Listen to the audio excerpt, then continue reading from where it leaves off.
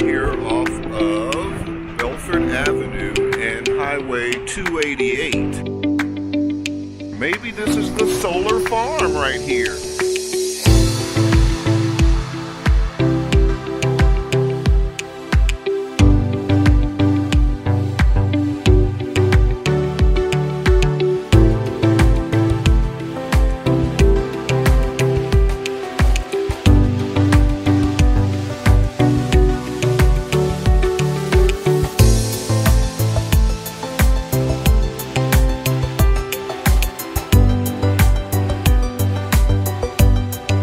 Everybody knows, because ain't nothing more important than making sure people from here get what's coming. You know, a whole bunch of people say, well, man, I didn't know. And we've been blowing the horn for 3-4 years, you know.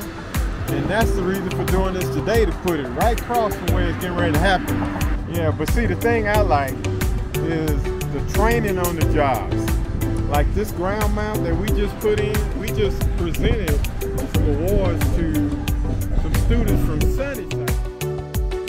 So anyway, let's go back here and look at this. Taught them how to build a solar ground mount. There's going to be thousands of them across the street.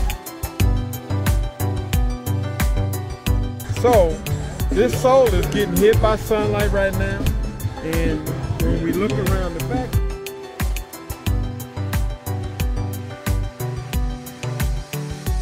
so you got a solar panel, these wires, and so this is what you call off the grid. And we are jamming off of the sun right now. Complete. Yep, this solar is running the DJ system.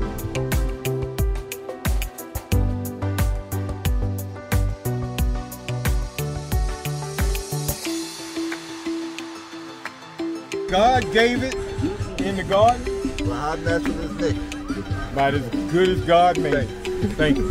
How did you get into solar? I'm glad you asked that question, because we teach STEM education to 3rd to 12th grade students. I found out, I'm telling everybody. Until we get access to the information, that's when we can win. Why be successful all by yourself? That's selfish. We're bringing economics, which in most people, if you got economics, that's sunshine. That's what we bring in the Sunnyside. The blue building is actually the internet application.